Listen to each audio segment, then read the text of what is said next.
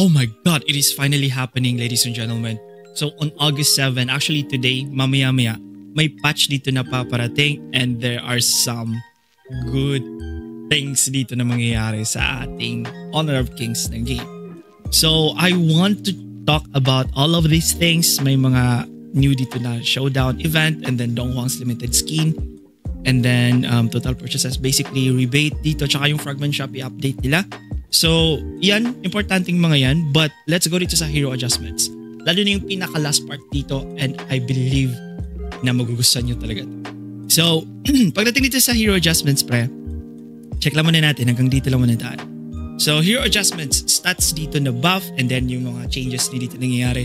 So U1, Mulan tsaka si Hansin, basically they said medyo kulang yung kanilang mga damage kaya pinuff dito. So to cut it short, U1 dito nag-increase yung kanyang damage sa skill 1 and then juggling effectiveness din. Mulan dito nag-increase yung kanyang both damage ng skill 1 niya sa wielding both heavy and dual swords. So basically yung two forms niya. Hansin naman dito is increase base health para mas tumagal siya dito sa bakbakan. Kasi kung di nyo alam na nerf yan siya previously. And this is actually a good thing for Hansin because Hansin is one of my favorite dito na characters coming from Arena of Valor din. And then Levi dito nataasan lang din yung kanyang damage sa kanyang first skill. So basically yung pag nag-teleport siya, parang nag-dash siya dito tapos natamaan ka, mas mataas damage doon. And then stat changes dito, basically kay Lee Sin naman, na-buff dito ang both ng kanyang mga forms in the early game, pero late game dito na-nerf ang revenge form. Yan yung mabilis itong tumakbo tsaka yung mabilis itong sumasapak-sapak, sinasapak-sapak ka lang na matay ka kagad. Medyo mahirap yan i-counter kaya buti na lang dito na ina-nerf nila yon. Luban naman dito, adjusted his passive damage against different targets. So that's it. That's it. Pero if ever you scroll down a little bit pa guys, madami pa dito yan. These are the details. Kung gusto nyo dito na i-check, pwede nyo dito i-post lang yung video. So ayan yung kay Yuan, ayan yung kay Mulan. Ito naman yung kay Luban, okay kay Lee Sin naman. Pero, dun sa mga changes dun sa taas, hindi nila pinakita ditong pinaka the best pre. So let's go down. Let's go down. And let's go down.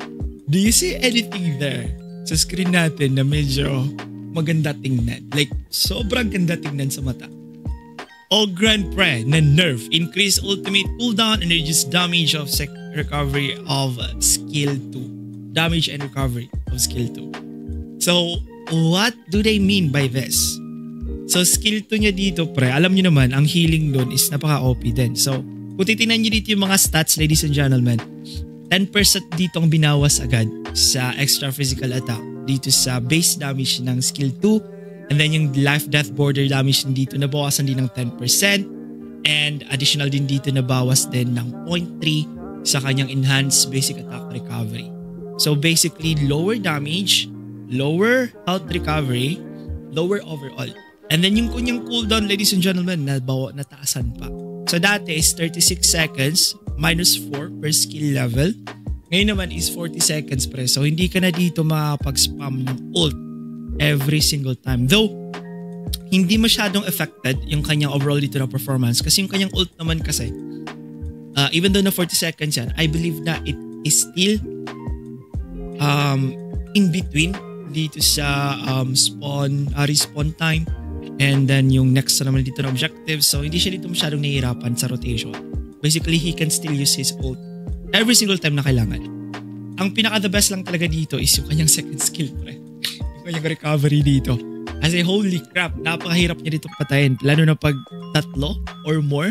Pati dito yung mga minions dito nasama dito sa kanyang second skill. Grabe yung heal niya. So, ayun na guys, ang sinasabi nyo ditong nerf.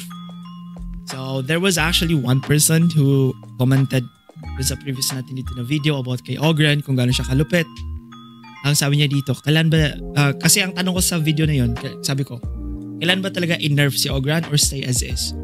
So, sabi niya dito is stay as is. Well, it's a different story dito pagdating sa Honor of Kings na developer pa.